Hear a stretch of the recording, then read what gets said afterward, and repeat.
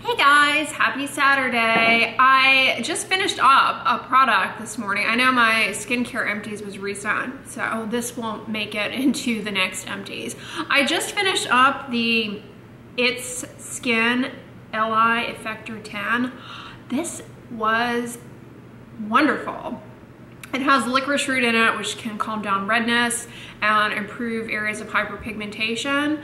I definitely saw a brightening effect with this. The main reason I was motivated to use this is because it has polyglutamic acid in it, and I had tried the Inky List polyglutamic acid serum, and I thought that was great. So I wanted to try this to see how it compared, and it's definitely better than that product, although that product is good.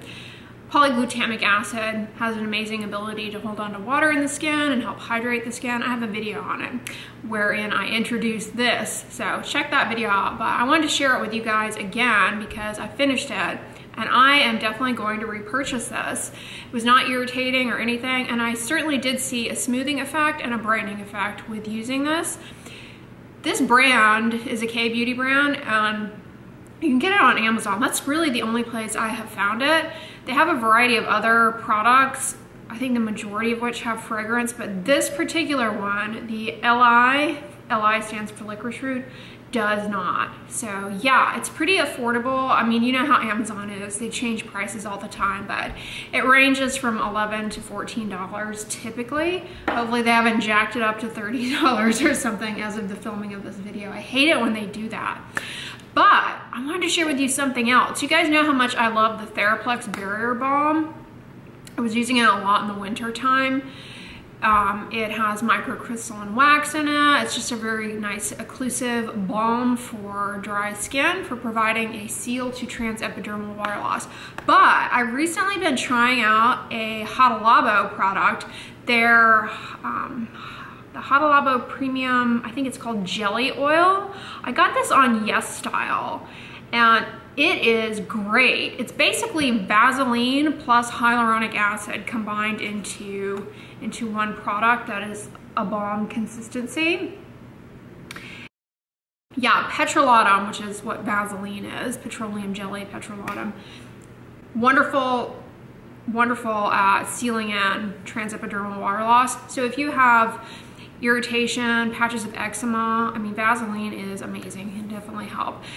People put it all over their face and do well, but one thing about Vaseline, aka petrolatum, is that it's just occlusives by itself. There's no humectants. Remember, moisturizers have three things: humectants, occlusives, and emollients. Emollients smooth things, humectants add hydration, and occlusives seal everything in and prevent transepidermal water loss. There's nothing else in there. So if you have dry skin, but you don't have any like frank irritation, Vaseline is not necessarily the best at getting you immediate remediation of the dry skin. With time, it will help, but it doesn't have any humectants in it, is what I'm getting at. So this product is unique in that they put hyaluronic acid in this. I wonder how well it actually gets into your skin though, trapped in a vehicle like this, because it's basically petroleum jelly and their hyaluronic acid. So I wonder how well that actually diffuses into the skin in this vehicle. But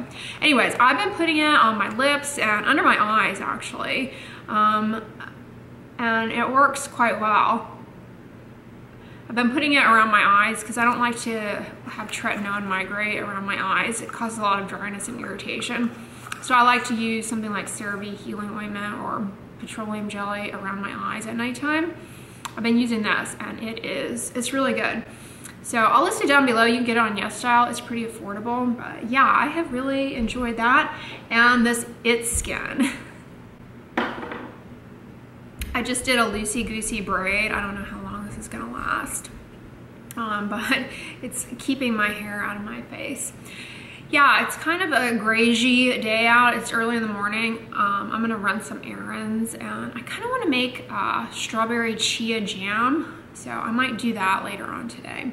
So for my lounging about the house outfit for today, I'm just wearing a black tank top from Costco, and then these are these cute little black culotte shorts that I got from ASOS. Remember, my neighbor had them for a while.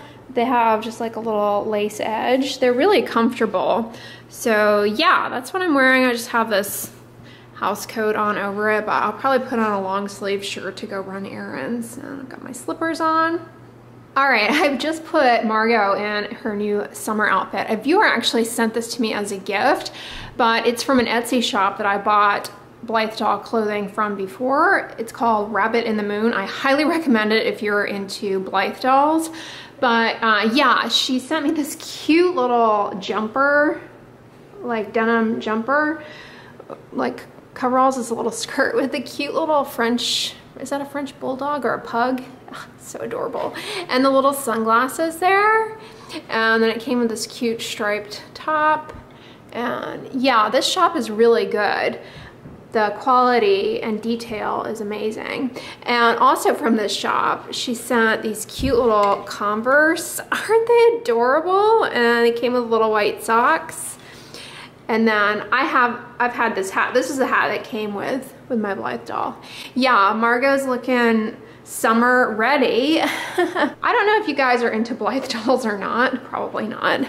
But if you are, I'm thinking that Blythe's body, I have a Neo Blythe. They have different sizes of Blythe. They have Neo, Midi, and Mini, but I have a Neo Blythe. And I'm thinking that her body is actually about the same proportions as a Skipper doll. So I went on eBay. I was looking at cute vintage Skipper doll clothing, and I think it might actually fit her. The internet tells me that it probably will, but comment below and if you have any experience building a wardrobe for a Blythe doll. They are so much fun. Well, hey guys, what's up? I am on my way out to run errands. It is a steamy, steamy day. You know, I just drove by a house that had a pool in the backyard, and it got me thinking, those of you who live in Houston, why don't people here, I mean, maybe they do, I've just never seen it. Why don't people with pools put screens around their pools like they do in Florida? I've always wondered that, like, to keep the bugs out and stuff. Is that like some odd city ordinance or something that you can't do that? Maybe. But yeah, I mean, it seems like while a pool is always nice, it's so kind of unpleasant with the mosquitoes. So yeah, why don't people put screens around their pools here? IDK. Yeah, it's steamy, hot, and the pollen count has been really high. My allergies have been acting up, my seasonal allergies. So that's never pleasant. Makes you like kind of itchy sporadically. Yeah, enjoy that. So hopefully, maybe it looks like we might get a rain dumping. That might kind of damper things down a bit. Costco got some nice 14 karat gold jewelry in. I like that circle. Purple bracelet. Ooh, I like that chain. These bangles are nice too.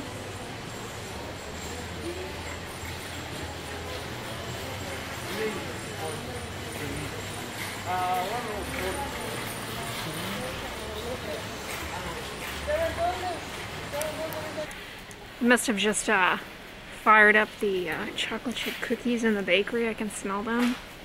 Smells heavenly. Over here in the bathroom accessories. Water pick, ultra thin power comb, massage force. Looks like it could be good. Improved hair manageability. Don't fall for that. Let's see how that would work. OXO.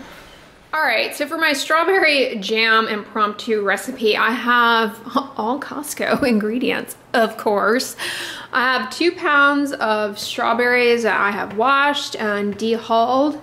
And then I'm going to use chia seeds, and I'm going to sweeten it with this Lakanto monk fruit sweetener, the classic version. It's kind of like just regular white sugar. But it says you can replace 1-to-1. Yeah, in the fall / winter, I love making cranberry chia jam. Oops, somebody didn't get dehulled. Let's not let him hang out in there because That'll be kind of weird. All right, I'm gonna try pulsing this just as is. I honestly haven't played around too much with my blend tech, but something tells me I might need to put a little liquid in there. I'm not sure. Let's try this.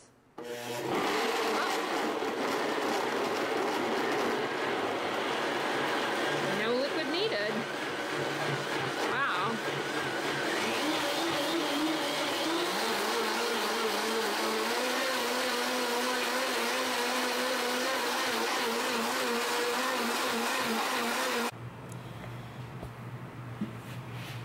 All right, that basically made strawberry juice. I'm impressed with how that pureed up the strawberries. Now, I think if you were really particular, you would probably consider maybe straining this to remove any seeds. Have you guys ever had strawberry soup? It's really good.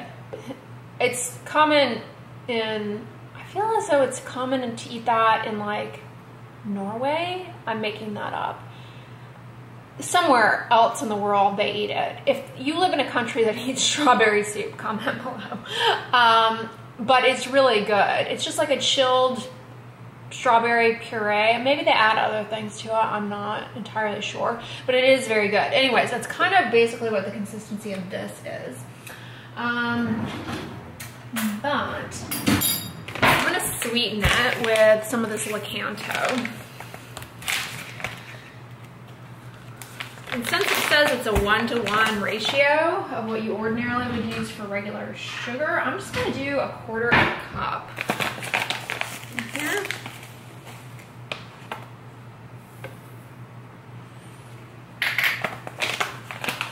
So I also have this key lime juice that I've had for a while. I don't buy this regularly, but it is super convenient. I know it's obviously better to have fresh, but whatever. I'm just gonna add a little splash in there as well. And I'm gonna mix it now that I've added the sugar and that little splash of lime juice. I'm just gonna do the mix. All right, I'm gonna have a little taste to see how sweet it is. How sweet it is. Yeah, I think that's about right. 1/4 cup, that seems right. Now I have this Pyrex that holds 6 cups. So this is the convenient thing about the blend tech. It tells you how much volume there is. This made 3 cups of the puree. So I'm gonna pour about half of it in. And then, oops, I'm gonna add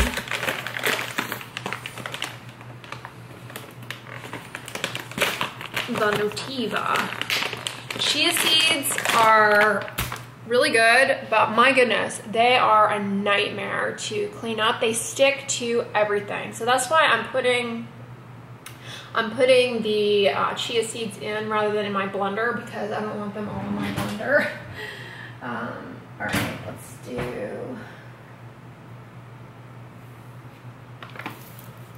I'm gonna do 1/2 cup of chia seeds. I want this really, actually maybe I better do, I'm just gonna do 1/4 cup of chia seeds each.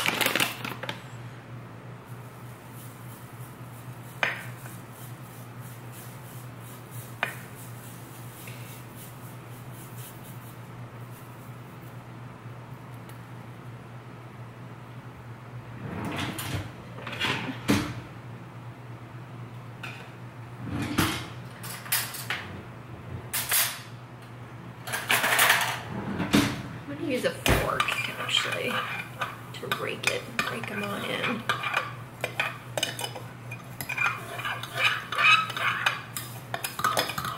Okay, I had to dump some of my footage into my computer so I could keep filming, but I just put the 1/4 cup of chia seeds into half of the strawberry mixture here. The reason I did it that way is just because I didn't want the chia seeds spilling over the top if it got to be too much volume. So I'm just gonna add the rest in.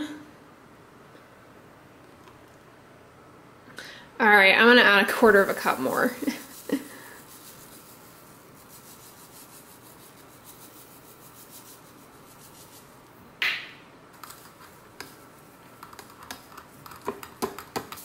So half a cup in total.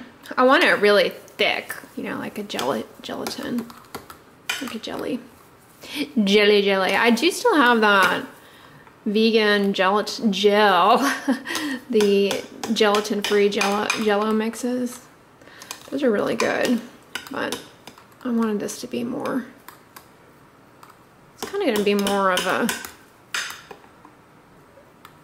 pureed gel, kind of like pollen or all fruit. I love that stuff. It's pretty good. It's vegan. Like scrambling eggs here with a fork. Don't let all of those omnivorous skill sets go to waste. All right, I'm gonna put that in the fridge and let it set up for a little while, and we'll see how it comes out. I fired up this candle from Fresh. It smells nice. This was a PR gift that the company sent me. I don't know that I would actually buy this though. I imagine it's pretty expensive. It puts out a subtle fruity, like kind of a grapefruity scent, which is nice, but it doesn't seem to be burning down the, it seems like there's a bubble in the glass. Is that just me? Looks like a bubble. I do like the votive though. I like how it's kind of rounded, smooth. It's pretty. All right, so I just pulled it out. It's been in the refrigerator for about, I don't know, 30 minutes, and it's set up. It's more like chia pudding, but it tastes really good. I had a little taste of it. So yeah, I'm gonna have that throughout the week, just as like a breakfast. I'll have a few scoops of that and make like a little chia pudding bowl. And I just sliced up some other strawberries and I put them in my food dehydrator. I have not tried dehydrating strawberries yet. I have it at 145 degrees Fahrenheit and I'm gonna let it go for 24-ish hours, maybe less. But I'll check in with you guys tomorrow and we'll see how they come out. I didn't soak them in lemon juice or anything. I just sliced them and put them in there. So hopefully they don't get too brown, but I'm kind of looking forward to trying them. I haven't used my food dehydrator in a while, but I got this as a Christmas gift. It's the Kosari brand, the same brand as my pressure cooker, and I've been really happy with it. It's pretty quiet, and it came with multiple trays, so you can do a larger batch. I've tried melon in here and it comes out really good. Melon's probably the best thing. Even if you get a melon that's not like the best, like as sweet as you might like, putting it in the food dehydrator somehow like revives it and makes it 10 times better. It just concentrates the sweetness.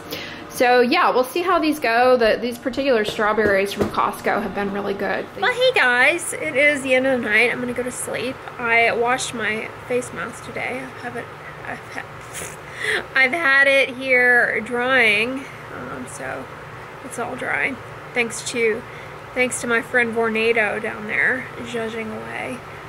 Yeah, I just washed this in a little bit of detergent, let it air dry. Laundry detergent, fragrance free. The Nellie's laundry detergent. I really like that. I get it on iHerb. It comes in that cute tin. I think I need to order some more though. I'm kind of running low. Put that on my list of things to do. And yeah, I like that. But what I really like, this is kind of random, I love the smell of my fabrics that have been bleached, like my whites, like a white t-shirt that's been bleached. It kind of has a certain like bleached, it doesn't smell like bleach, but the fabric has a distinct extra clean smell. At least in my brain I associate it with being extra clean. Today flew by. I hope you guys enjoyed the vlog.